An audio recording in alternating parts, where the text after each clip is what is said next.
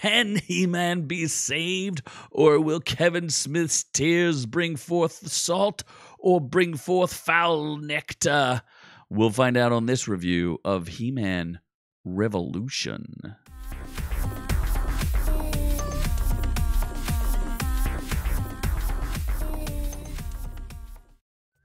Welcome. We're going to talk a little bit about He-Man Revolution.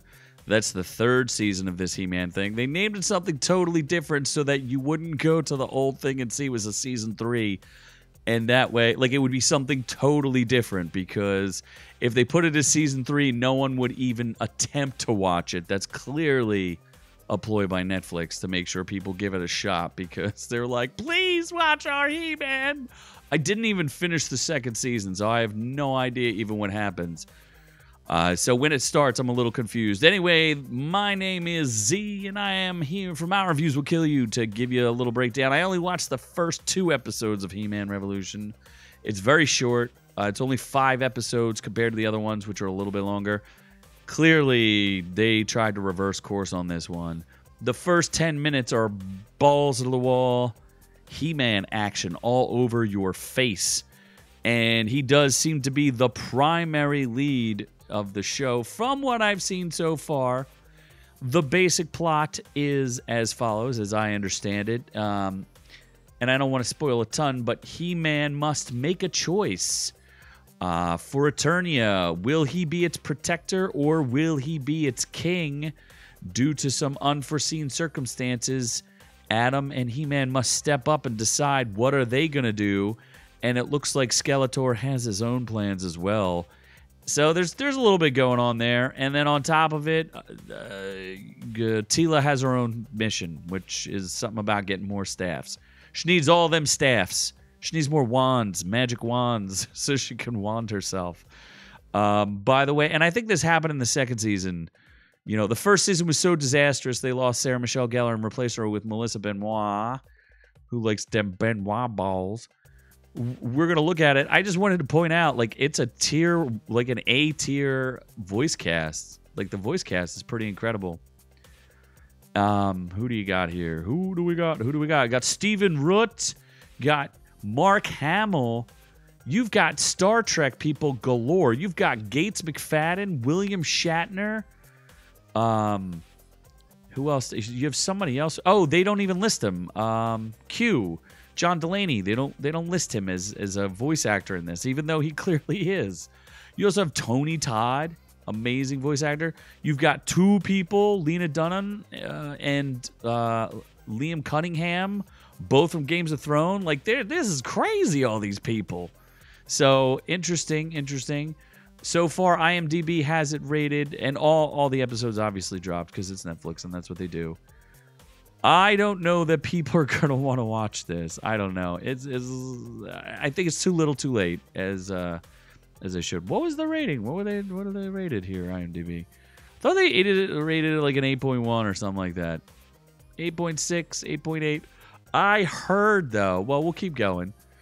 So, yeah, there's 5 episodes. Same animation style, which everybody liked, but, you know, they lost so many people. For those of you who don't remember, there was a big-time controversy on the first He-Man, He-Man Revelation, which basically He-Man dies and was sidelined in the entire... Like, he dies in the first episode and is sidelined in the entire rest of it. He comes back eventually, but and then it's just the Teela show. Super amounts of fun with that. Season 2 is so bad, I didn't even bother to finish it, so... I do remember there's a whole part where Teela becomes the bestest ever, and she becomes the sorceress, and, you know, you've always been destined for greatness because you are the greatest. She literally doesn't train to become a sorceress at all. She's like a, you know, sword-wielding battle maiden, but nah, it's cool. It's not like she's been studying spells since she was a kid. She can just pick it up instantly. It's cool. You know, it doesn't matter. Yeah, so this is a little weird, though, and I don't want to spoil anything, but it's baiting right-wingers? Like, well, this is from Comic Book News. I don't really understand.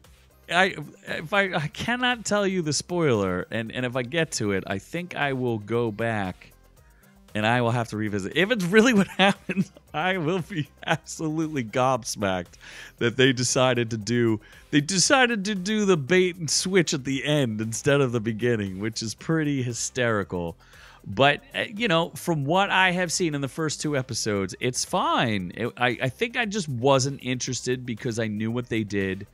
And I knew how they destroyed the franchise. They didn't change showrunners. Kevin Smith is not really the guy in charge of it. It's really this other guy. Who's the guy who's in charge of it? They won't even tell you. They're cowards. They won't tell you the showrunners. They'll just tell you the cast. Let's see. Maybe I can find them in this. But Kevin Smith is like just the dude on it. He's not much else. Yeah, they don't even want to tell you because they're the same people. And there's not a lot of reviews, so there's not. I mean, it just came out, so people will have time. And again, I don't want to spoil everything. Wanted to give a vague plot. Animation still looks great. So far, I'm going to give it it was a little boring, so I'm going to give it a trepid 6.5.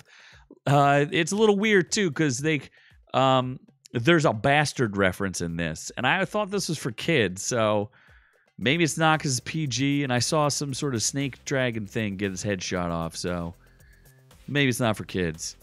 And Teela takes one in the face from a dragon. That's also not for kids.